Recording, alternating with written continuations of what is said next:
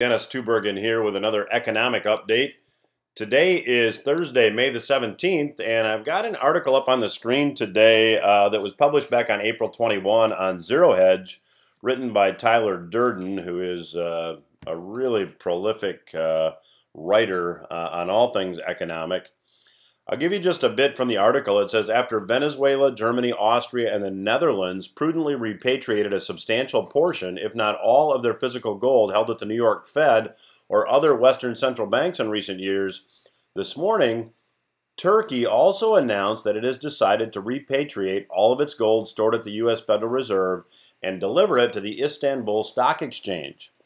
It won't be the first time that Turkey has asked the New York Fed to ship the country's gold back. In recent years, Turkey has repatriated 220 tons of gold from abroad.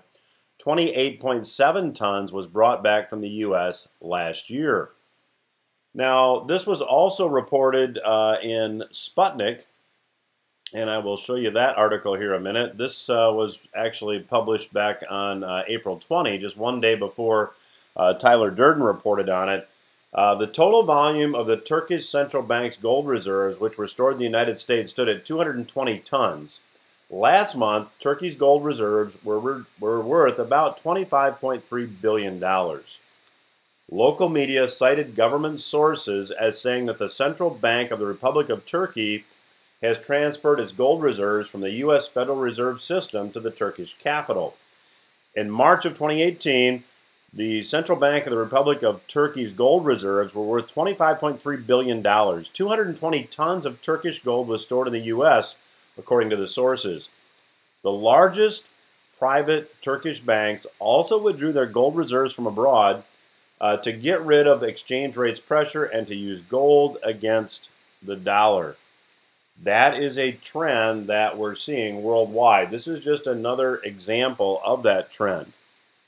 All around the world, countries that are holding the dollar as a reserve currency are now looking to diversify.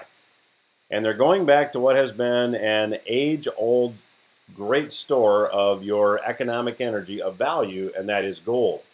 This is just another argument, another reason to be accumulating gold over time, as the writing, I believe, is on the wall. We will go back at some point to a gold-backed currency, and that will likely be the end of the U.S. dollar as we know it. Now, I'm not suggesting that's imminent, but I am suggesting there's a strong trend in place, and you'll certainly want to be aware of it.